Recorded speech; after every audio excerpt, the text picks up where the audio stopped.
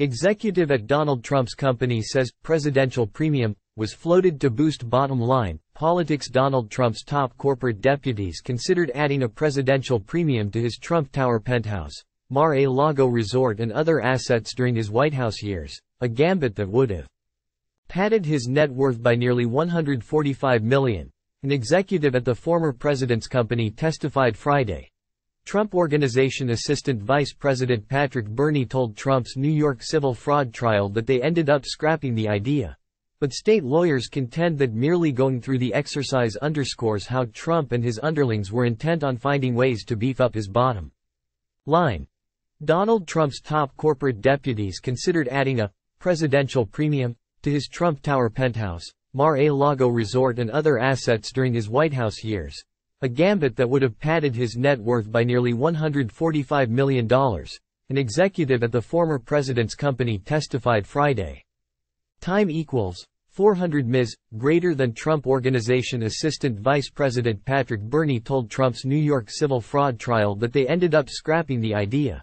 But state lawyers contend that merely going through the exercise underscores how Trump and his underlings were intent on finding ways to beef up his bottom line. Trump is expected to return to court for the trial next week. Birney said Trump executives considered tacking 25% onto the Trump Tower apartment's listed value as a premium for presidential personal residence in 2017, his first year in office. They weighed doing the same for Trump's winter and summer homes at Mar-a-Lago and his Bedminster, New Jersey, golf club, Birney said. Time equals 400 Ms. greater than a 25% presidential summer residence premium would have added $18.9 million to the Bedminster Golf Club's price tag on Trump's annual financial statements, Birney said, increasing its listed value to about $145 million.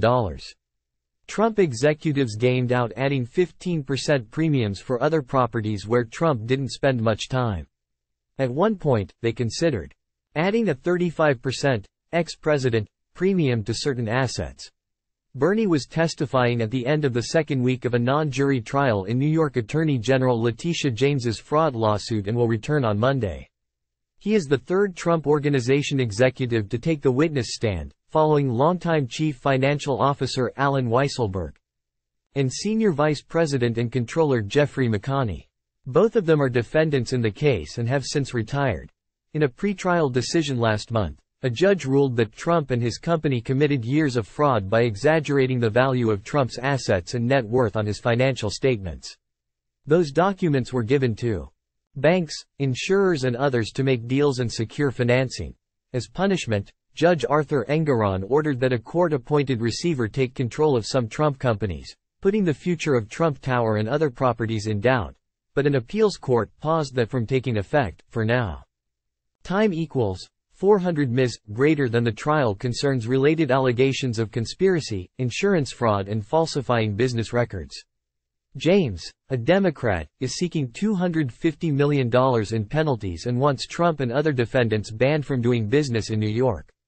Birney, the only witness to testify Friday, indicated Trump executives started pondering a potential presidential premium as they sought ways to recoup a loss in value incurred from correcting the size of Trump's 10,996 square foot Manhattan penthouse, which had been wrongly valued for years at nearly 3 times that square footage.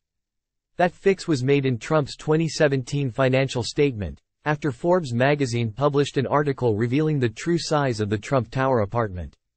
At the same time, the Trump Organization was going through what McConney previously dubbed a financial cleanup, scrubbing some pay practices and financial arrangements in the wake of Trump's election. Was applying a presidential premium to a series of assets something you would have done on your own? State lawyer Eric Heron asks. No, Birney said. Who directed you? The lawyer asks. I don't really remember, but probably Alan Weisselberg, Birney responded. He said one of the discussions he had with Weisselberg about valuing Trump's properties happened in a Trump Tower bathroom. Weisselberg testified Tuesday that, in some years, he instructed McConney to add a 30% premium to the values listed for Trump's golf courses on his financial statements. McConney testified last week that, years before Trump became president, he increased the value of Trump's penthouse one year by $20 million partly because of his celebrity. Time equals 400 ms. greater than. At the same time, Trump's financial statements included a clause professing that they did not include any premiums based on his worldwide reputation. As for the presidential premiums exercise, Birney said he understood they were removed from consideration in October 2017 and weren't included in any of Trump's financial statements. Time equals 400 ms. greater than.